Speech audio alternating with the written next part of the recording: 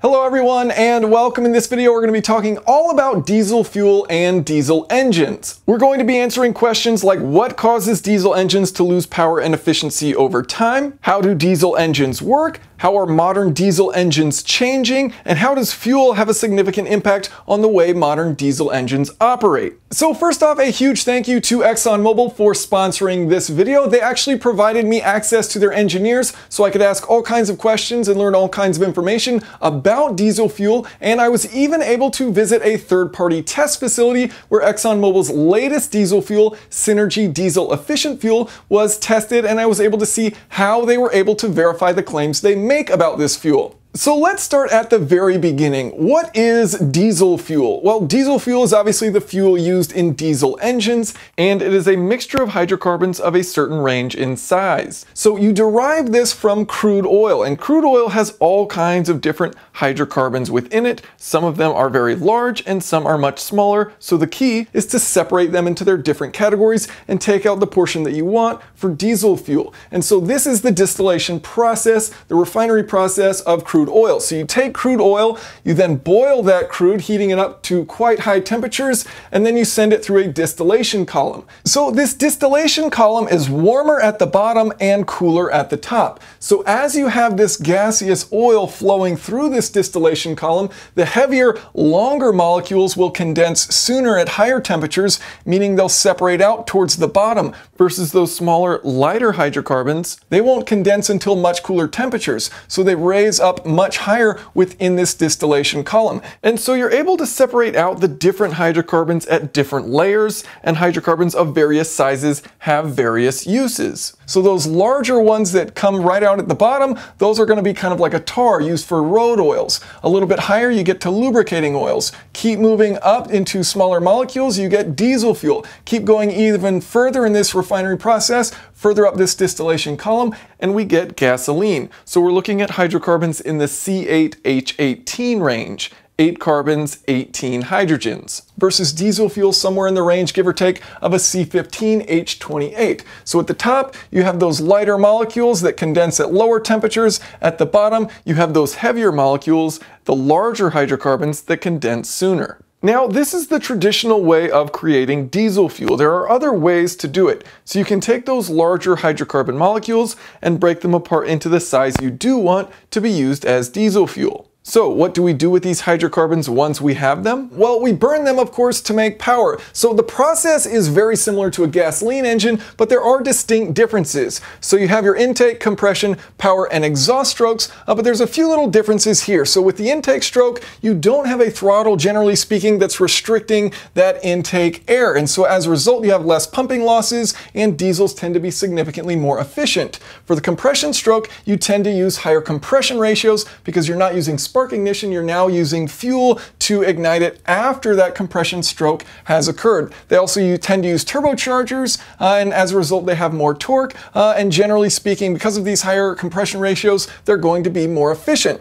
So getting to our power stroke, instead of a spark igniting that air-fuel mixture, ignition is timed based on when you inject that diesel fuel. So this is a very critical component of how this entire engine works. And then you have your exhaust cycle. And a difference versus gasoline here is that diesels tend to run very lean. As a result, they have abundant oxygen available in the exhaust, which means three-way catalytic converters like those used with gasoline engines aren't effective, so different strategies like urea injection are used. Now, I mentioned the importance of the injector, and so this is an area where modern diesels are really trying to improve, and two of the ways they're doing that are increasing the pressure, extremely high pressures, over 2,000 bar, looking towards, potentially working in the 3,000 bar range, over 30,000 psi, so significantly orders of magnitude higher than gasoline engines, and they're also looking to decrease the size of the holes used. And so the reasons for this, with that higher pressure, they're able to get better penetration within the cylinder and spread out that fuel as wide as possible, as fast as possible. Also using those very small little ports, little holes on the injector, they're able to get a very fine mist that sprays out. So the combination with high pressure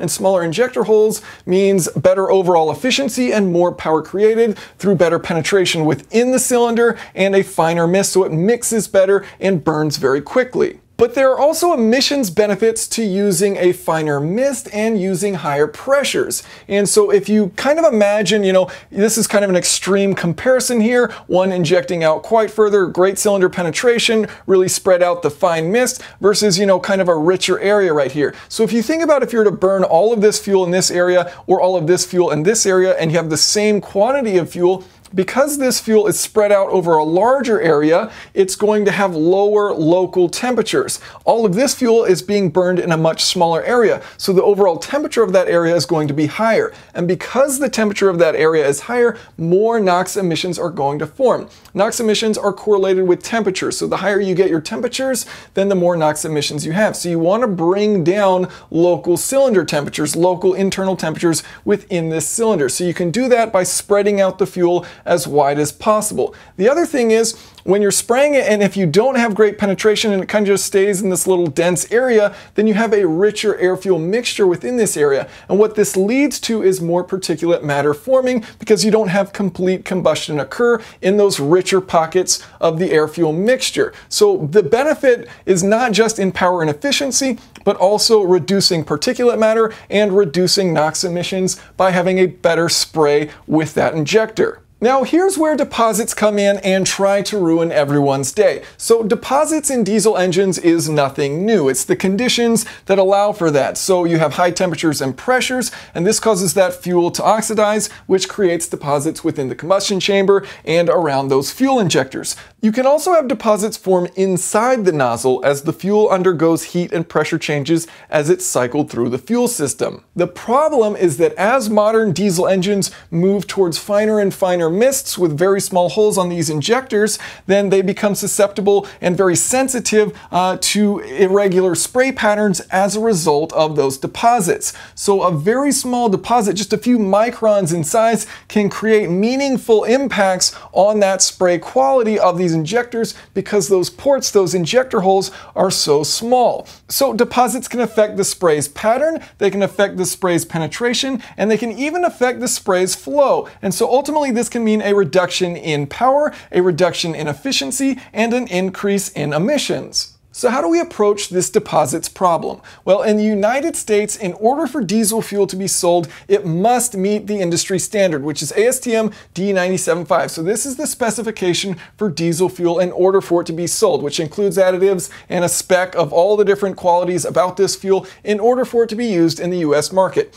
So what ExxonMobil does is they take this ASTM D975 specification diesel fuel and they add to that their proprietary additive package. So this is what they are calling Synergy Diesel Efficient Fuel. So they mix that in, that is then put in a truck and sent to the station, the fuel station.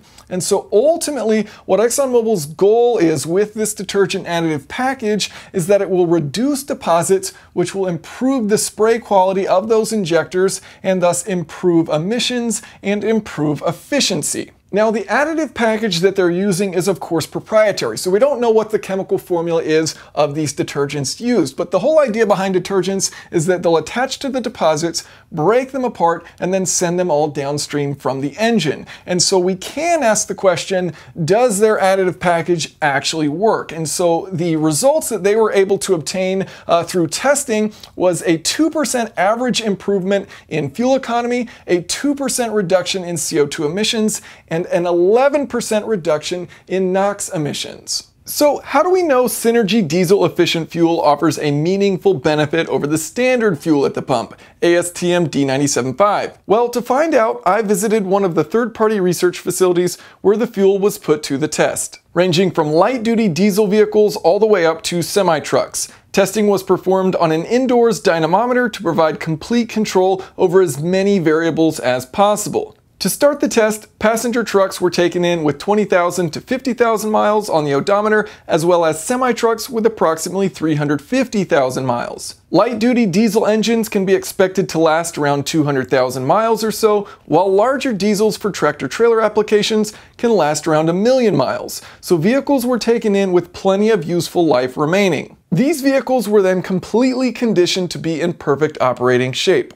Oil change, cleaning the diesel particulate filter, and making sure everything works as it should before the test begins. The vehicles then run 500 miles using a D97.5 standardized fuel to condition the engine for the start of the test. Only after these 500 miles are completed is a baseline run measured, where fuel economy and emissions data is recorded. Light-duty vehicles are then run for about 5,000 miles, while larger semi-trucks are ran for about 30,000 miles, all of these miles using Synergy diesel-efficient fuel. After this, the data for fuel economy and emissions is measured. This is where the facility noticed that fuel consumption was improved by 2% on average, with CO2 reduced by 2% and NOx emissions reduced by 11%. Now, you might wonder, wait a minute, we're measuring a 2% difference on a chassis dynamometer? That's impossible. What's the error bar? Well, I thought the exact same thing, and this test facility actually had to incorporate some special tools to make this all possible. At the end of the day, they were able to get a 2% improvement with standard deviation of just 0.4%, meaning that statistically, the 2% claim is easy to trust. Two pieces of equipment in particular made this measurement possible, on top of all of the other many variables which were controlled. First, a torque meter at the beginning of the drive shaft was installed so that the engine's output torque could be measured close to the source, rather than after the wheels using the dynamometer. This provides a much more accurate, repeatable test versus trying to hold torque constant that's traveling through the differentials, wheels, and tires, and the many variables that affect each of these locations. The second piece of equipment was a drive-by-wire system, so that the exact throttle mapping could be matched from one test to the next. Rather than a human foot, which would have increased error significantly, a computer tells the engine exactly how much throttle and torque to make at any given time over the duration of the test, which is then repeated over and over to obtain fuel economy and emissions results. So ultimately what they found, by using Synergy diesel-efficient fuel with its detergent additive package,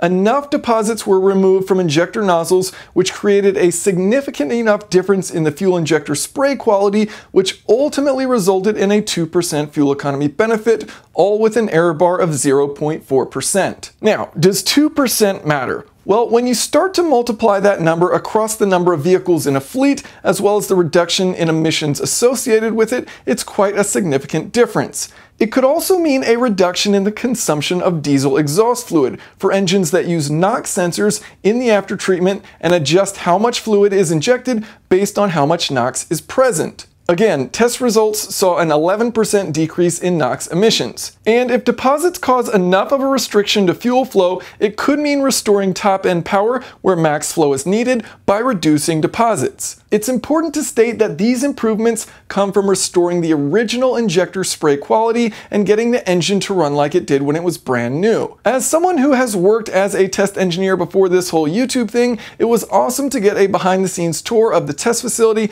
and see up close just how much effort went into obtaining useful data and results. Quite impressive that they were able to get the error bar down to just 0.4% and see meaningful improvements in fuel economy and emissions. Synergy diesel-efficient fuel is currently in the process of rolling out across North America, where it will be available at Exxon stations and Mobil stations, as well as a global rollout available at Esso stations. A huge thank you to ExxonMobil for sponsoring the video, and thank you all for watching. If you have any questions or comments, of course feel free to leave those below.